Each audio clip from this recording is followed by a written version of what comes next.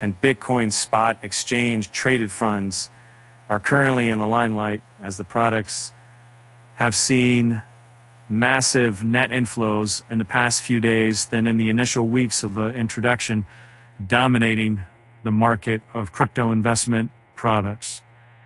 Thomas Farrer, the co-founder of Bitcoin tracking platform Apollo, took to the social media platform X, formerly Twitter, to share the development with the community. Farrer pointed out that the BTC spot ETFs are presently experiencing a total acceleration of inflows. And they're $1035 when currently, I quote Dr. Steve Out, many of their strategies, the right results are the deadly adjusted documents and maker with $35 to be a setup to 150-point VD products from crypto players and investors.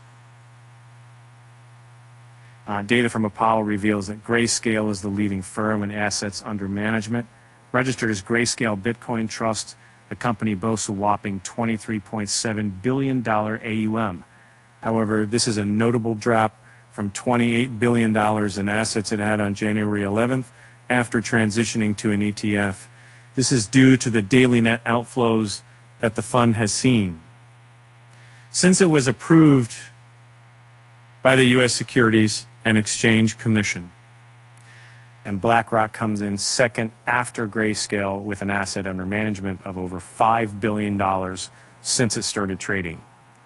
It is followed by Wise Origin Bitcoin Trust and ARC21 shares, and Bitcoin Trust, which come in third and fourth place, respectively. Their investment firm Bitwise's Bitcoin ETF is the latest company to reach the billion-dollar milestone. As of the press, the company's BTC ETF is the fifth largest behind the aforementioned asset management companies. On Tuesday, BlackRock recorded its largest inflow day ever since Bitcoin ET products were approved. A senior Bloomberg intelligence analyst, Eric Balchunas, revealed information regarding the update on X. He stated that BlackRock's BTC ETF was booming on Tuesday, seeing almost $500 million inflow.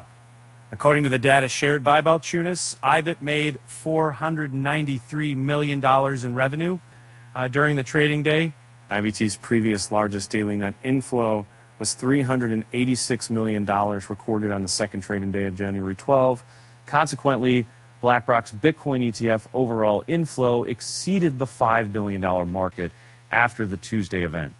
So far, of all ETFs, BlackRock's IBIT leads by 7% by size in just 23 days of trading. These developments came in light of the recent rally around Bitcoin in the past few days, which took BTC's price above $50,000. Many market enthusiasts believe that a major factor in the rally is the reason surrounding the BTC ETF flows.